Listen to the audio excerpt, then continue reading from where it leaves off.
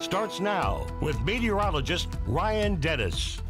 Welcome back, everyone. On the Great Falls Clinic iCam, we have had partly to mostly cloudy skies throughout the day today. And in the Electric City, we have been dry, but elsewhere there have been scattered showers and a few thunderstorms around today. And as we take a look at a few of the cameras throughout north central Montana, still a few raindrops on the camera over in Saco, but really a lot of the area right now is just dealing with partly to mostly cloudy skies and dry conditions. But temperatures are cool no matter where you are. We're currently in the mid to upper 50s and low to mid 60s where you are, and that's partially because we have not had a lot of sunshine around today.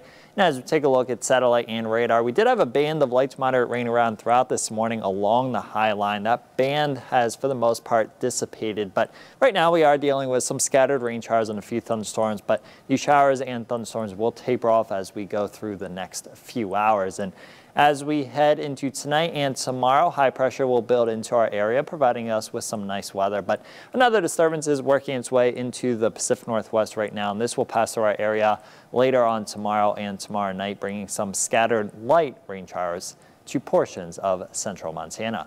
Now, as we take a look at future track for the rest of this evening, there will continue to be a few rain showers and thunderstorms around, especially east of I-15. But by about sunset, most of that precipitation will be done with, and we'll have decreasing clouds this evening and then increasing clouds overnight tonight, especially during the second half of the night.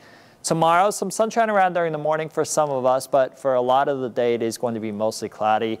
We will be dry during the morning, and for most of the afternoon, we will be dry as well. But we'll have a chance to see a few rain showers tomorrow evening. Then there will be some scattered rain showers and a few thunderstorms around tomorrow night, especially in locations east of I-15 as that disturbance works its way through our area.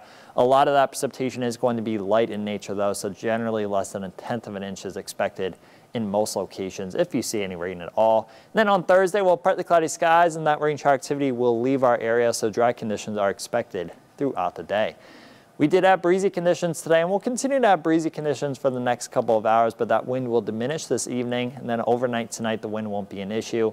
And for tomorrow and Thursday, there will be a little bit of a breeze around, but the wind really won't be too bad with sustained wind speeds between 5 and 20 miles per hour in most locations. Low temperatures tonight are going to be on the cool side once again. A lot of us in the 40s, and there will be spots that get down into the 30s once again tonight. We could see some patchy areas of fog in portions of north central Montana. Tomorrow will be warmer than it was today, with high temperatures topping out in the mid to upper 60s and low to mid 70s in most locations, so it will feel very nice outside. Even warmer as we head into Thursday, with a lot of locations topping out in the 70s and a few locations may even top out in the lower 80s. And then heading into Friday, a lot of locations will top out in the upper 70s and low to mid 80s. So one of the warmest days that we've had so far this year. But the bigger story on Friday is going to be the wind. We are going to have gusty winds around on Friday with sustained wind speeds between 10 and 30 miles per hour.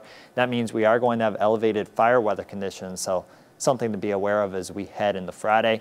Still pretty nice on Saturday, but then showers and cooler temperatures will return as we head into Sunday and next week. In Helena, 70s the next couple of days, 80s on Friday and Saturday, and then cooler with some showers around for Sunday and Monday.